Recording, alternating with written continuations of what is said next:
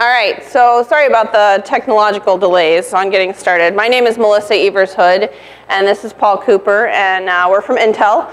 I work in Portland, and he works in London, so we're really used to the rain. You're in good company here with all of our moisture.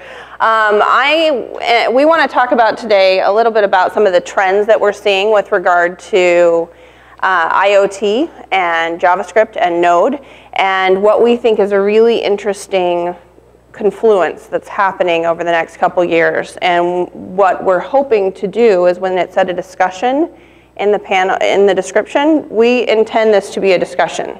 So I am going to tee up some of the trends that we see, and then we truly are hoping for audience participation. Well, actually, we're not hoping. This is going to be a really short talk if we don't get audience participation.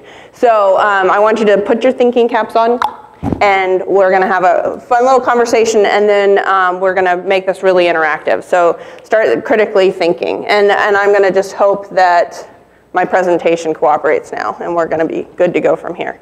So what we really see with regard to IoT development is just a tremendous amount of freedom and innovation happening. You know, when we talk about the worldwide developer population, we talk in terms of 10 million or so developers, depending upon who you count. That includes large corporations with IT shops doing development for internal purposes. That includes, you know, large ISVs, software vendors. That includes independents. It includes hobbyists, right? 10 million people. And these folks have been doing development on a variety of platforms. They're usually multilingual. And we see them really getting frustrated with what we see as the glut in the mobile application space. You know, 1.4 million applications on Google Play for Android today, right? That's a lot of applications. It makes it really challenging to be differentiated. And so when we talk about 3 million developers on Node, you know, we really think that that momentum is coming a lot from the challenges that we see with the developer population in the mobile space.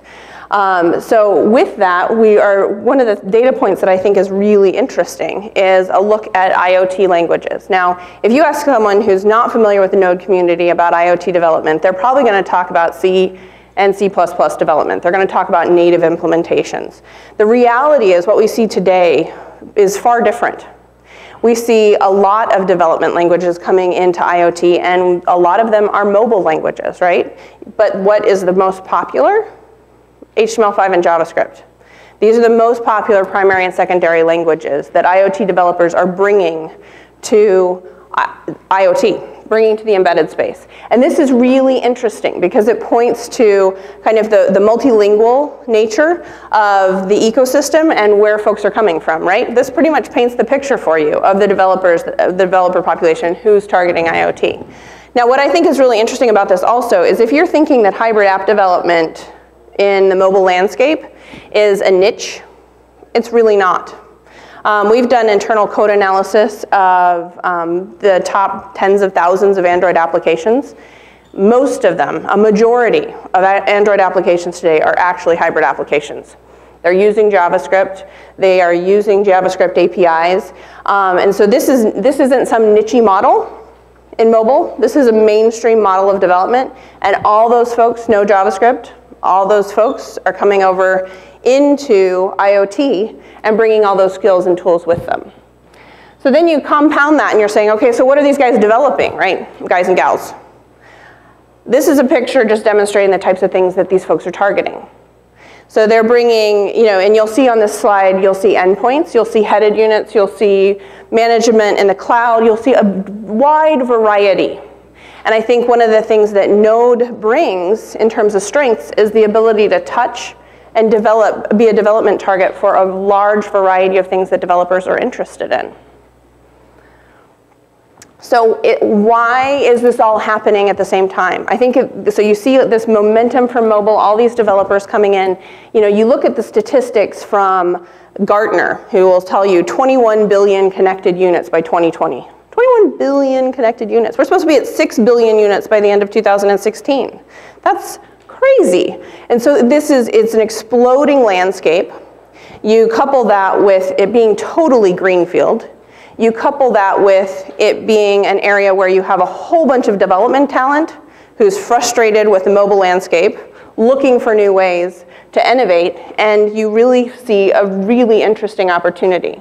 So this is a chart also from Mobile, Vision Mobile is the source for most of this data, that talks about what these IoT developers are targeting, right? There's a lot of innovation. 56% of the folks that are out there are coming into the IoT landscape, and they're looking, they're tinkering, they're hobbyists. We've sat through some of the talks in this session, and you've seen some of the tinkering and the hobbying, right? And Node is perfectly positioned with the momentum behind NPM and all of the different things that are happening. You've got just a wonderful confluence of utilities and tools and capabilities in this greenfield exploding landscape that is really, really interesting.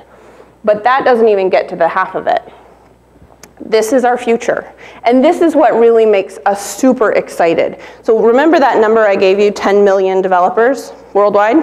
10 million? Sounds like a big number. How about 146 million? 146 million is the number of kids that were educated with Hour of Code last year. This is the Computer Science Education Week right now. So you'll see stuff all over Twitter with Hour of Code and Scratch and all this other kind of stuff that's happening. Every child in the New York City school system by 2020 is going to be educated in computer science. Every child in the United Kingdom is getting a microcontroller and learning TypeScript.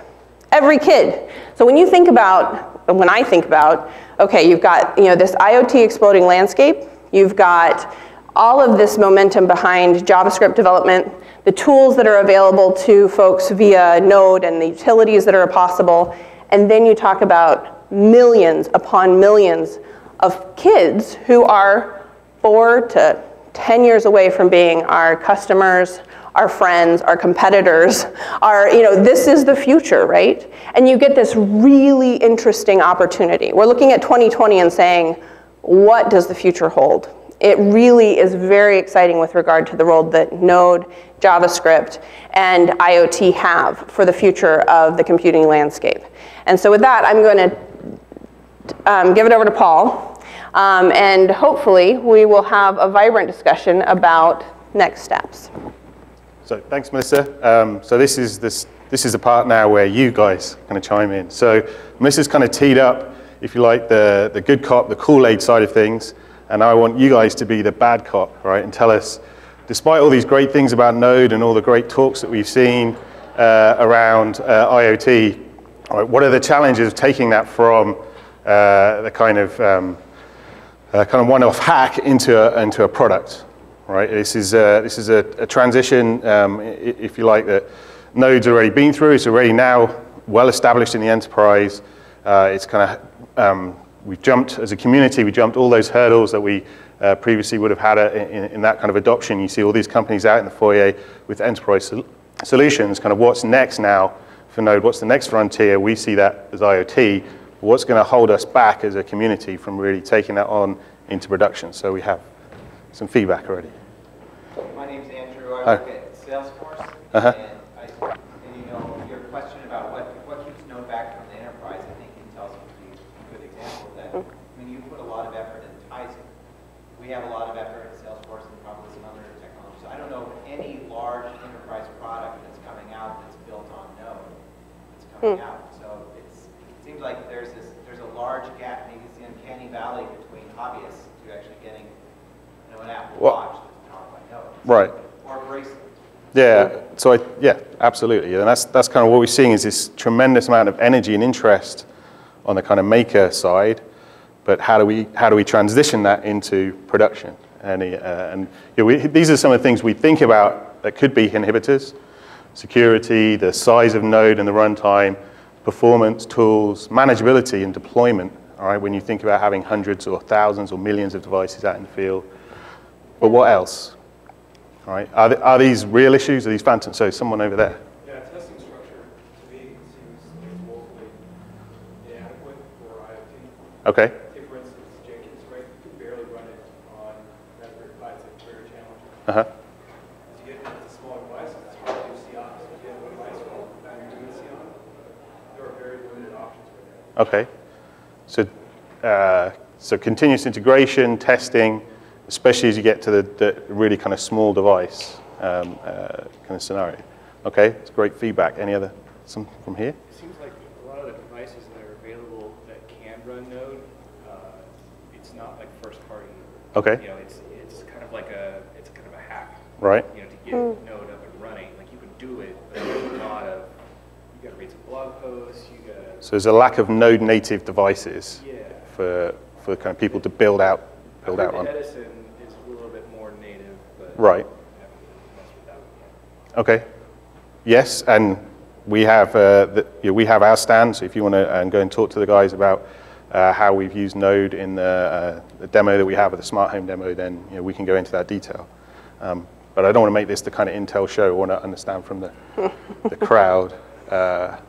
What are the other things? So no native devices, continuous integration. What other things do we think are kind of holding back Node in IoT? A bit killjoy about this, but there's going to be a large part of inertia from real hard, basically hardware development. Right. What's in it for them? Why should they do anything but see? They don't make any money from this. Right. I mean, they've got a whole suite of team people, experience, and what they think is the proper language. Right. And as far as they're concerned, this is not something that works on their stuff. It's something you do internet with. And to get that into their environment will take a huge amount of work to move that inertia. Right. There's really nothing in it for them. When it's larger devices, then perhaps they can see some market, some way of doing it. But it's both people, which is incredibly hard to move. Embedded developers, then that's a skill in itself. Mm-hmm. And it's quite difficult to do. And then you've got money. Why? How Right. do you pay for it? It's not like our work where we're doing very, very high level things. To get the Internet of Things actually up and running, we need to get it onto the low level things. Right. And I just don't see how they can make any money. So if I were to summarize that, Not to dislike the, I don't know Yeah. what to say for them. so there's a kind of inertia from the incumbents, especially on the lowest end of devices, I guess is what you're saying, Yeah. that are already comfortable, happy with C or C++ or whatever native language, and they're I'm trying to think what's in it for us with Node. Okay? Seems to me a lack of a vision among people of what's a compelling application. What are we going to do? A lot of the things people are talking about, home control and everything, that's cool, and I could play with that stuff, but it's not the big kind of like vision of things that are going to capture people's imagination and really make this technology Okay. real. So that's what I'm seeing in the area. Okay, so, that's interesting. Sorry, was there something at the back? I think one of the larger obstacles to bringing maker ideas to market is that makers are more focused on creativity and innovation than they are on inventory, supply chain, production. So I think there's the gap between business, who is process-oriented and brings products to market, and makers who are creative, innovative people. Mm-hmm. There's no real good connection between the two. For the makers who are creating, innovating, and have these really great ideas, they can make one and it's awesome, but they don't know where to go to make 10 or 20 or 100. So that's a generic scaling issue with the kind of maker movement. Is that something you see beyond just Node or? So I think in general, Yeah. that's probably a wider scope than just Node. Right. But I just came out of the Hacker Lab and I was listening to a conversation in there that was dealing explicitly with that topic. Right. A person loves to create things, and once it's built, great, what's the next thing? Okay. But I think we're in Portland, right, the home of craft beer, for example, right? And so there's an example of at least one industry that can go from kind of small things into kind of mass production, into wide things. So I think it's not an insurmountable problem, but I can acknowledge that's definitely an issue. So sorry, we had some over here at the back. Yeah, I think that the community is iterating really quickly, and I think part of that is that there's not much of a barrier to entry for developing software for the web. You can just do it. You don't really need a lot of extra resources. Right. So I think, at least for me, the IoT proposition of building software, I really need to have a separation between the hardware and the software that I'm writing. Sometimes I actually don't want to see the hardware whatsoever, and that's fundamentally different than the tinkerers and the makers. Right. So I think if you want to get Node.js in IoT in an explosive way, you have to also create that barrier. Okay. So kind of making the hardware such you don't have to worry about it. Yeah. Is that what you mean? Kind of, it's a sort of standard. Developers never actually touch devices; they're just on simulator. Right. Okay. Also, right, having simulators for the device as well before deploying to the real hardware. Okay, that's interesting feedback. Yeah.